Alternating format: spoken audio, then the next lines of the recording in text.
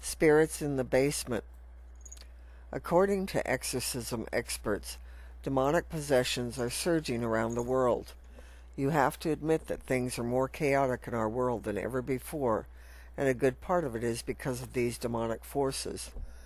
The number of demonic possessions around the world is surging and reaching emergency levels. Exorcism experts have told Pope Francis, and what most people don't realize is that they are dealing with spiritual entities and dark energies. As a spiritual advisor, I've been doing spiritual cleansing for people for many years, and I recently had a demonic experience that I cannot forget.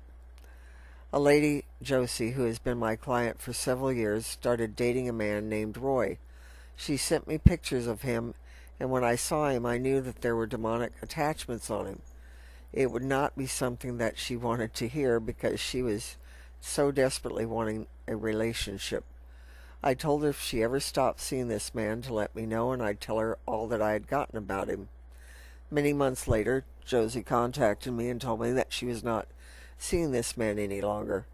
Of course, she wanted to know what it was that I had seen. As gently as possible, I told her that he had spirits on him that were not good, and it was not for her best interest to keep seeing this man.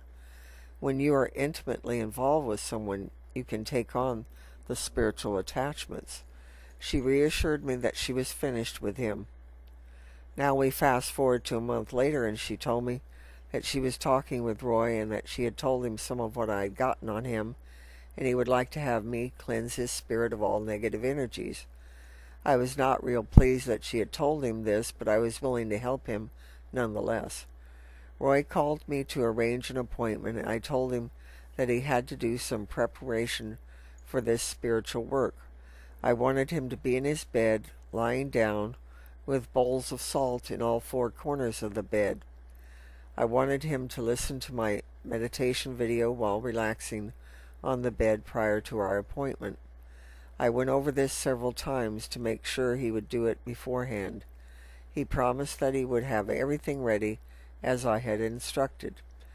At the time of our appointment, I called him, and I could hear a vacuum cleaner going, and he told me that he was in my client Josie's basement and was cleaning up. I was not happy because this was not where he should be, and he was not following any of the instructions I had given him. Negative spirits love basements because of their darkness, and this guy was right in the midst. At last I got him to lie down, and I proceeded to do my spiritual work. This was going to be a bigger battle than I had anticipated because of him being in that basement. I worked on his spiritual and physical self using light and energy. Suddenly, there was a loud growl on the telephone. It sounded angry and not of this world. I asked him what that was, and he said he did not know. I knew what it was. The negative spirits were not happy with the work I was doing and making them move out of their host. I continued working more focused than before as I knew what I was fighting. When I finished, he said he really felt relaxed and better. It surprised me because of him not being prepared properly. I was grateful that what I did worked. 30 minutes later, I received a phone call from Josie. She was highly agitated and asked what I had done because she said she felt something come into her body when I was doing my spiritual work, and she had a severe migraine headache and just felt terrible all over. It was clear that when the energies were removed from Roy, they found the most convenient vessel, which happened to be Josie. I told her to continue using white light on herself and praying.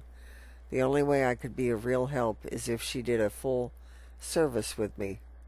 I do not like to do this type of work frequently, and definitely not just after finishing what I had done.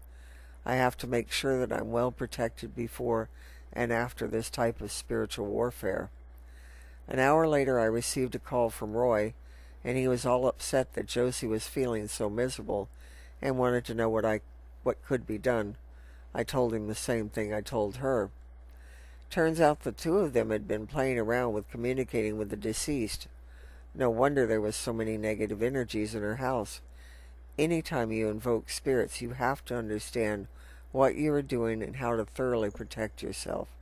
If you do not know what you're doing, you can cause harm to yourself and others subject to these demonic forces.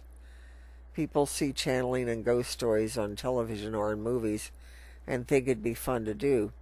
This is not a game to be played with. Communicating with the deceased is serious, and if you're not trained or experienced in this work, you leave yourself open to any spirit that may be passing by. I'm telling you about this experience so that you understand what may be going on with you or someone you know. I have not heard from Roy since that night, and really have no idea what happened afterwards. I did hear from Josie, and many things have gone wrong for her that should not have occurred, and I feel it comes from associating with demonic forces. I gave my best warning to her, and she just didn't believe it or receive it. I am happy to say that Josie turned her spiritual life around with my private counseling, and in time she did find the man of her dreams and got married. They are happily together in a loving and giving relationship. If you feel that you have spirits attaching themselves to you and want help, I'm available to do this work, and yes, I do it by phone. I do not need to be in your presence. I often do spiritual house cleaning by phone. I've been working at this over 38 years, and I know that I'm able to do things that many others cannot. This is one of the gifts that I've received from the Creator. To sum it up, do not play around with things you do not understand. You may get more than you thought. Consult me before delving into spiritual matters.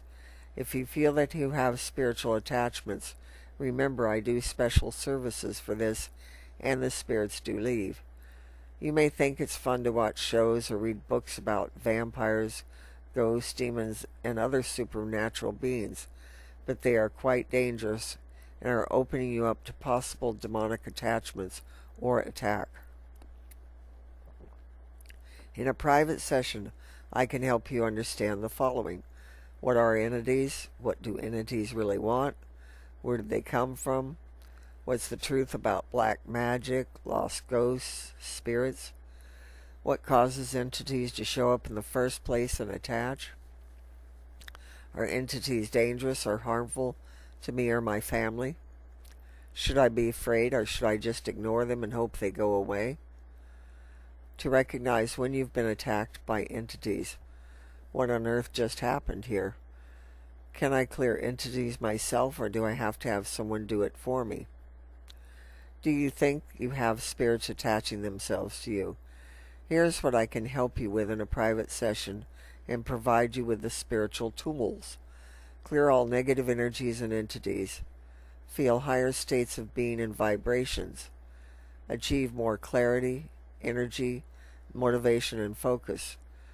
Release all negative effects of demons, aliens, entities, black magic, and now to keep them away forever.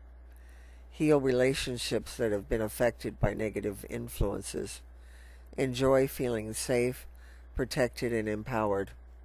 Experience life to the fullest, experiencing more joy, miracles, and blessings. Please remember the spirits are walking right beside us, and you want to be connecting to the spirits of the divine. If you feel that this video was of value, please click a thumbs up, and I thank you for taking the time out of your life to listen to my video. Many blessings. This is Cherokee Billy.